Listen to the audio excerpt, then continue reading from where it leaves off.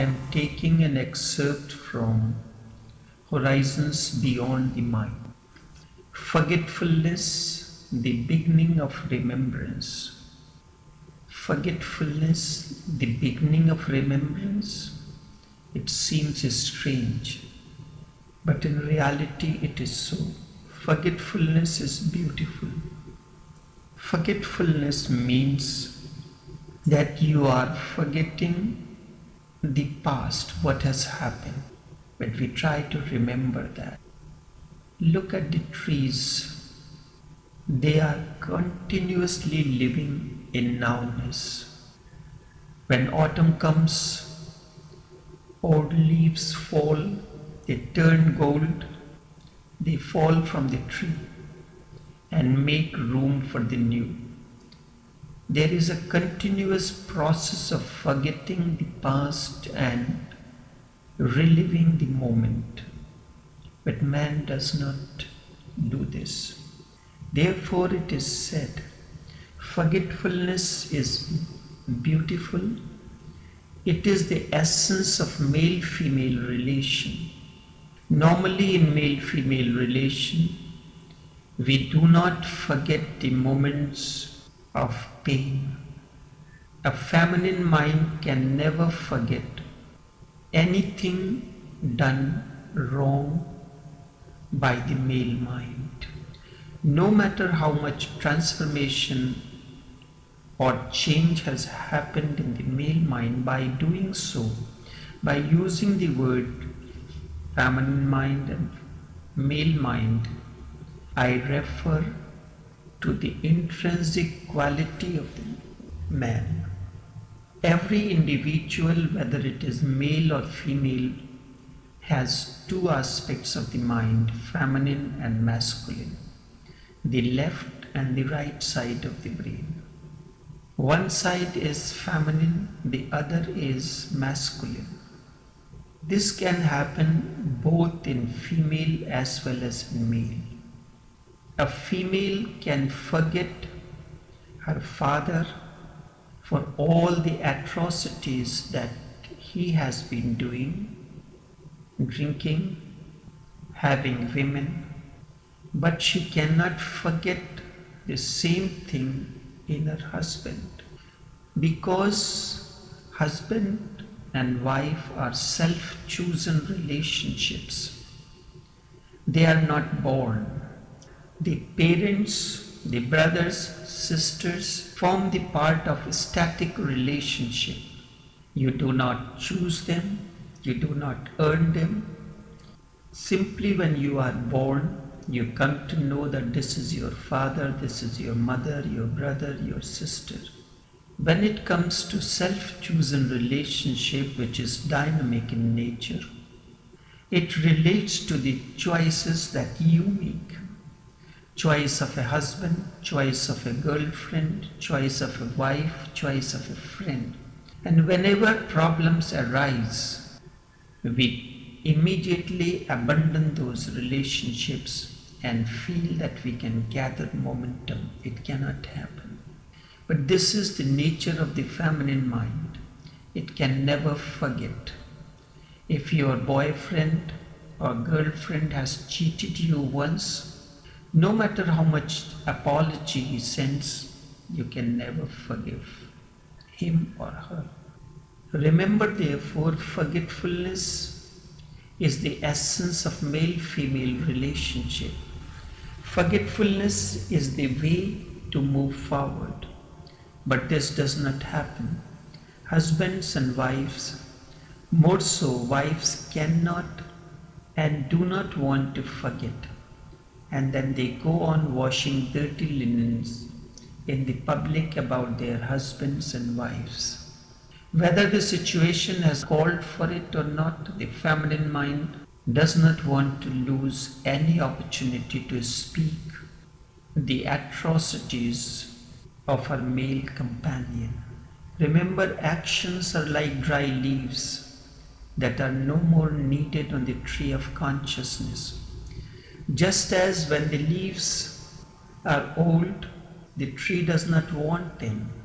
They turn gold and during autumn they fall in preparation for the next season of winter when there is a snow and the tree has to protect itself. Thereafter, when the season of spring comes, new foliage begins, new leaves. If you can forget, you will be able to remember more, and that too, remember all that is essential. Normally we remember all that is non-essential, that is useless, that is redundant, that is not needed along the journey, the inward journey. Remember, forgetfulness is benediction. Forgetfulness is perfectly good and okay. Forgetfulness is a great capacity. It simply means getting the past dusted off. It simply means getting the past dusted off. There is no need to remember. Everything has happened because almost 99% of it is trivia, simple things. What do you go on remembering? Just think. And what do you go on remembering? Write it down and just look at it afterwards. Isn't it trivia? What goes on in your mind, you will not be able to show it to your intimate friend because he will think you are mad. But this goes on in your mind. It is good. Forget. Forgetfulness is a great capacity because it will allow you to remember all that is essential. Forgetfulness is part of remembrance. It is catharsis. The useless has to be forgotten so that all that is beautiful and useful is remembered, and the memory of your brain computer is not reduced. The useful is very small, insignificant, and useless is too much. And you go on giving importance to all that is useless. In 24 hours, millions of bits of information are collected by the human mind. If you collect and remember them all, you will be mad. I have heard about a man. He was once presented to the governor in India because he was a man of rare memory. He knew only one language, Hindi, as it is spoken in the northwest colorful province of India called Rajasthan. He was a poor man, uneducated, but if you tell him anything in any language, he would never forget it, but he would repeat it like a parrot, not knowing what it meant. To the governor place he was called, and the governor was surprised to hear about his capacity. 30 other persons were called, 30 different languages. They uttered a few sentences.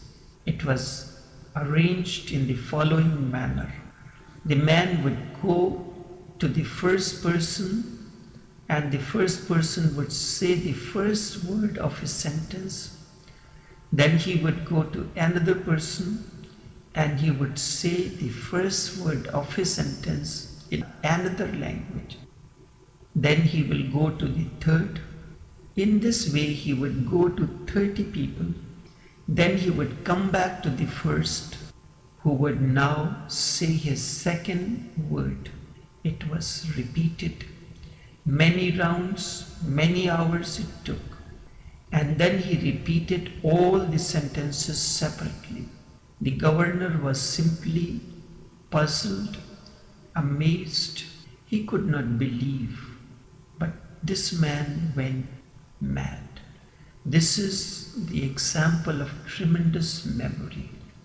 We cherish things like these, but what is the ultimate of all these? People like these go mad. This much memory is dangerous. This type of person is almost always idiotic. Too much memory is not good. It simply says that you have a very mechanical mind. Mechanical mind is not a sign of intelligence, remember always. You cannot consider your computer as intelligent. You cannot consider your CD as intelligent mind. These are all mechanical minds, and mechanical mind is not a sign of intelligence. Hence you hear so many stories of absent-mindedness about great scientists and philosophers, etc. I knew a man, he was a philosopher. He was the head of department of philosophy in the college where I was studying. He used to walk from his house to the college. Once it happened, he was passing on the road and he saw a door open. A few people were sitting. He stepped in the room and he began his lecture. After his lecture was over, the host, stood up and appreciated. That was the house of the city magistrate. He said, "It is my privilege that you are here in my house, in my room, amidst all these people. But I am sorry to say it is not your classroom. Instead, it is the house of the city magistrate."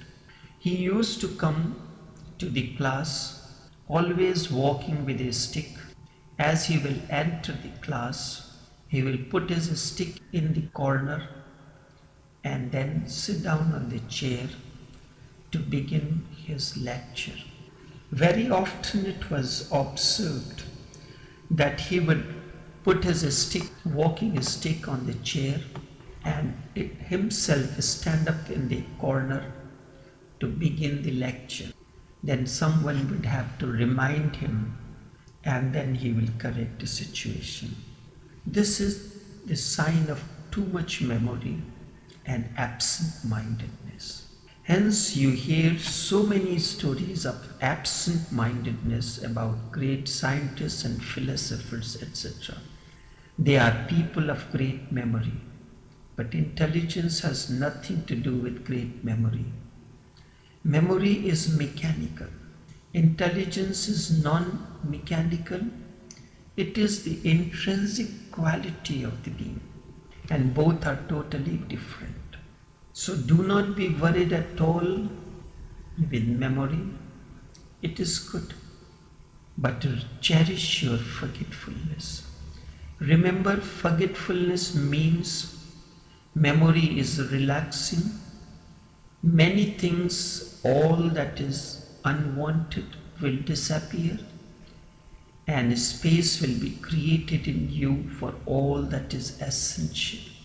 And in that space, you will be able to store all that is essential. You will become more brilliant, intelligent, and understanding. The brilliance, the intelligence, the understanding, all this required tremendous working space within your brain. If there is enough space, the brilliance flourishes, intelligence prospers, understanding dawns, and these things, brilliance, intelligence, and understanding, are the essential elements of inward journey. Without these, you cannot enter into your inward journey. Intelligence means understanding. Number of times we use a word that I am stressed out. What is stress? Stress indeed is considered to be a hackneyed word used unconsciously by the modern mind. But stress is improper use of your intelligence. Stress means that you are incapable of using your intelligence and you feel proud using the word I am stressed out. Next time, when you are using this word, be careful in front of whom you are using this word. If you are using this word stress in front of an intelligent person, he may not say, but he will know that you are incapable of using your intelligence and you are stupid. Only stupid people get stressed. Intelligence and stress has no correlation. Intelligence means understanding, and memory means a mechanical quality of repetition, a parrot repetition. Your CD can repeat the things verbatim better than a human intelligence. Parrots have good memory. Therefore, never be worried about your memory. In the beginning, it happens.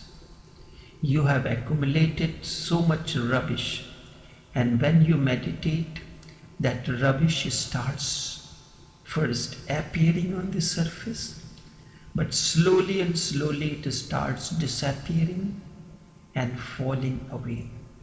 You get immediately worried and you feel that you are forgetting, but it is the process of meditation. And you feel that you are forgetting. Forget all the rubbish that you have accumulated within, and then a new intelligence will be born in you. That is why Osho has given a dynamic meditation in which the first part is chaotic breathing. It activates your unconsciousness, and then the second part is the catharsis, where you throw out all that has been accumulated deep within you through actions, gestures, and use of any kind of words that are formed within. You remember when you are angry and you are speaking out of anger, the words do not form clearly. Instead, the words are pronounced like a noise. You begin to stammer. You cannot speak correctly. And if you try to act any time as if you are enacting an anger and record it, you will find it is all just sheer nonsense. You will stammer many a times when you are trying to utter a particular word. This is part of catharsis. It is very important. And forgetfulness is the part of catharsis. Forget all the rubbish that you have accumulated within, and then a new intelligence will be born in you. Be blessed like a tree that drops all leaves during autumn and then forgets all about those leaves. Tree is far more intelligent than you, but the tree is an unconscious state. You are conscious. You have the capacity of being conscious, but man continues to live in his past, in the state of subconscious or unconscious. Knowingly, he is living in a state below humanness. Knowingly, he is living in a stage below his capacity. Learn to live in your capacity. The tree is far more intelligent than human mind. It never stores. When the flowers come, they remain as long as they are necessary, as long as their life is necessary. The tree never laments when the flowers blossom, disappear. It is almost unconcerned whatsoever is happening on its branches. The flowers come, Others rejoice. The tree feels elated, but it never accumulates. In the process, the flowers will give way to fruits, and fruits will give way to seeds, and the process will continue. When autumn approaches, the leaves turn gold and fall, and when they fall, they provide the nourishment to the tree. But man wants to store all those moments, all those thoughts which are unwanted. The moment old unwanted leaves drop, as a process of growth, new leaves appear on the tree. This is benediction. This is intelligence. Learn from the trees. Forgetfulness is benediction. Forget all those moments of pain, pleasure, and allow the new moments to be cherished. Life will attain a new meaning, new benediction, new joy will spurt from deep within. Only this much for this morning.